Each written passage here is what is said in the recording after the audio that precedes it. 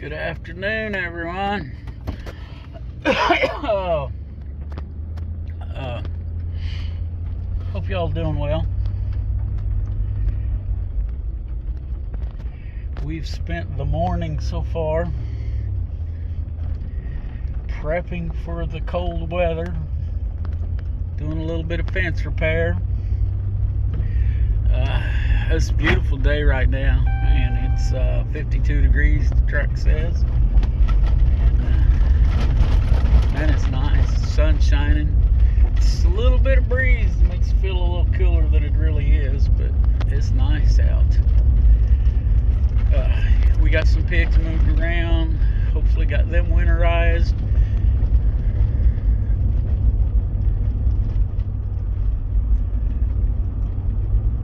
Looks like a tire killer laying in the middle of the road. But anyway,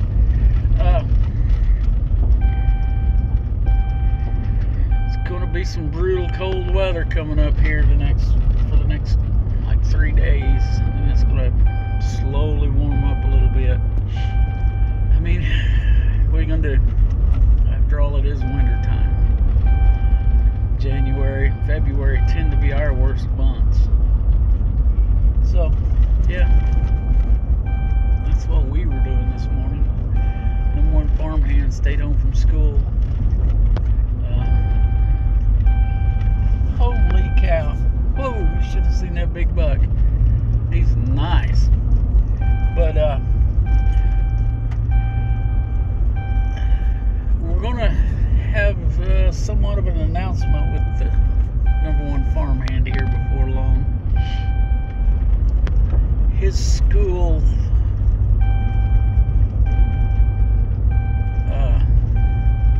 how he goes to school and what he does is going to be changing, but we'll talk more about that later on after things aren't quite finalized, and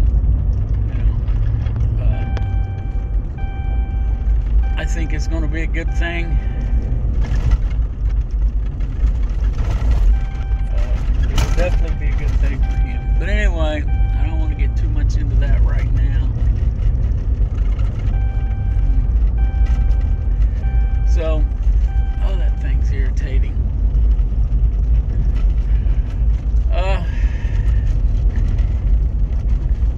I don't know, this, okay,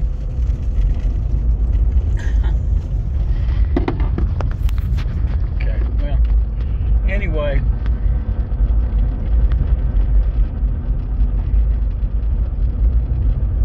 this weekend is one of those things that people should prepare for. I mean, you know it's coming, you know it's going to happen. It's going to be cold weather. Now this is, -0, and for this area, that's not too common. It's not unheard of. It's, but it just doesn't happen a lot. And I don't know, for most of my adult life, we've been pretty lucky around here. I live in the southwest Missouri, southeast Kansas area. And our winters haven't been too bad. Now, when I was a kid, we had some rough ones, but in my adult lifetime, they've been pretty mild. We get a little bit of cold weather, but usually if it gets down in the teens, it's cold. But anyway, and people get used to it and they think that's the normal. And when it comes to the weather, I don't know what normal is. It changes. It can and sometimes does change so quickly. But let's be prepared. We've got a little bit of wood cut. If the power goes out, we've got enough wood to get us through those days for sure. We have a small fireplace. Worst case, we can all move into one room and camp out around the fireplace. Keep warm.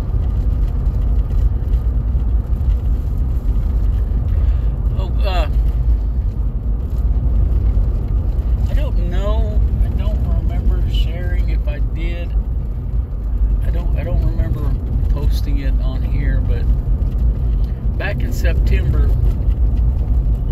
well, let me back up even a little further.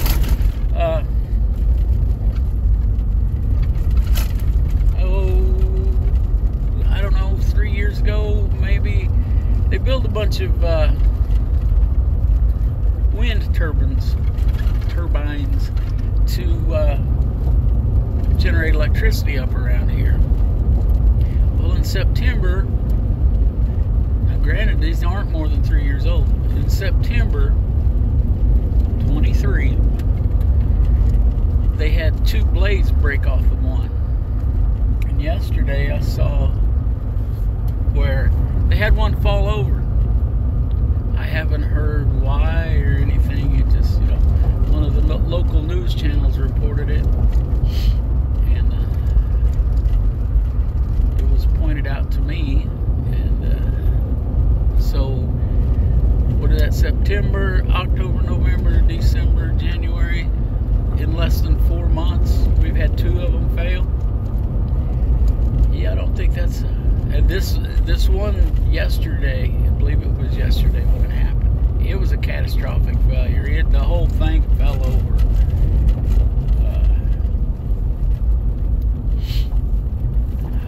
I don't know. I haven't heard and probably won't ever get to hear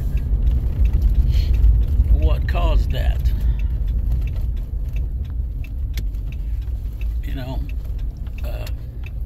It could be many things. Somebody made a miscalculation on their metal and didn't get it thick enough, or there was some kind of, I don't know, something in the metal that weakened it. But they did put those up pretty quick. I forget how many of them there are. They did put them up really quick. I mean, they were working 24 hours a day on it. So, but it's now I have some mixed feelings about these big wind farms like that. One, they're just, after you get past the novelty, they're ugly. And the light pollution. I mean, I live out in the country. You look up into the air, you don't see much artificial light. And, fortunately I can't see them from my house, but they all have, lights on them so that airplanes don't run into them. And, they're ugly. They take up a bunch of space. I mean, and maybe it is the future, I don't know. But from what I'm seeing, and I would have thought, because this isn't new. I can remember back in the 80s when I drove truck over the road, there was a huge wind farm that I would drive by occasionally out in California. So, these kind of failures, I would think they'd have figured out by now. But anyway.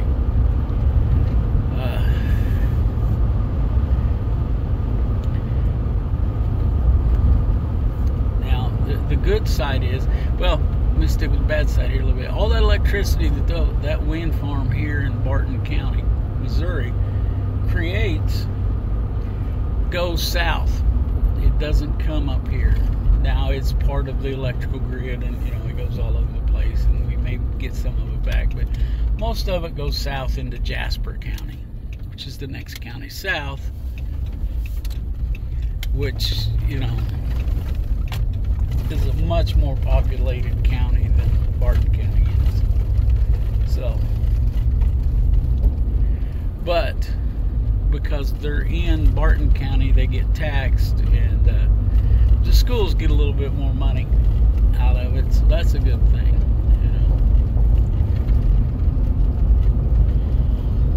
But yeah, I don't know.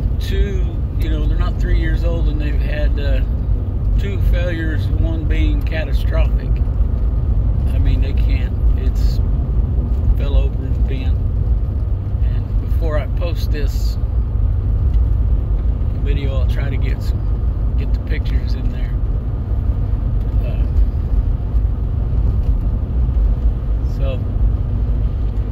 But that's about all that's on my mind right now. Is enjoying this beautiful day as much as I can, but I got to go to work now. We would have done done some other projects this afternoon since I had the farmhand available. This weather permitting. That's the problem with farming and having an off-farm job. But anyway,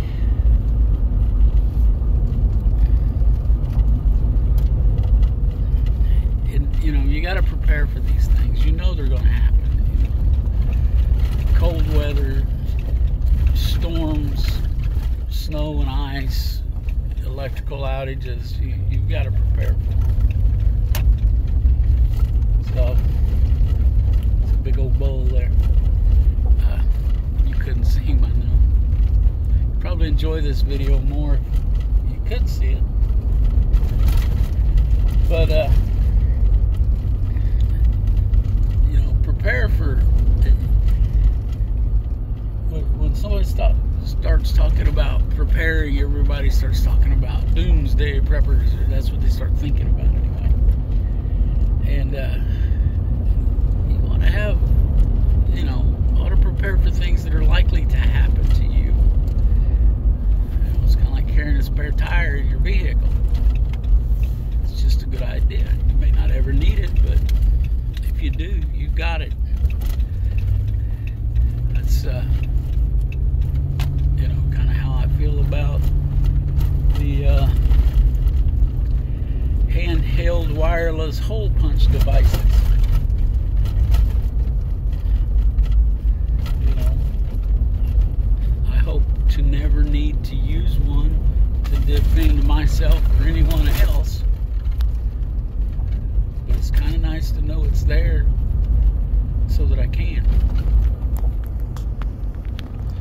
So, all right. I'm gonna get off here. I've been listening to Joe Rogan podcast, the Joe Rogan podcast. Okay, that's what it's called. Go listen to this. I mean, and a lot of it's just like him and another person just sitting down and having a conversation, and it goes where it goes, you know. And the last one I just finished up last night, they're about 3 hours long, so, you know, they're great if you're road tripping.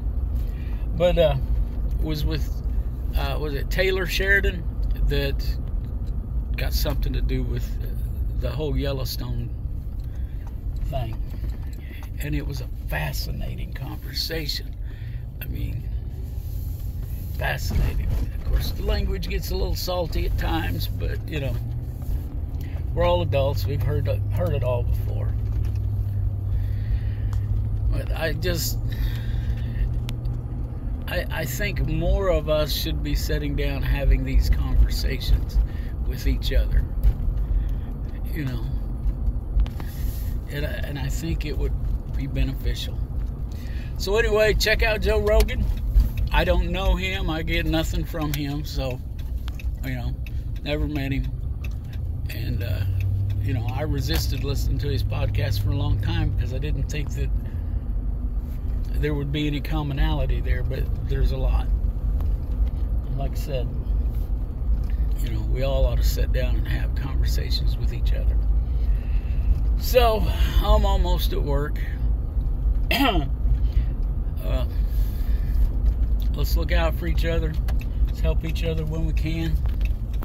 And don't forget to pray.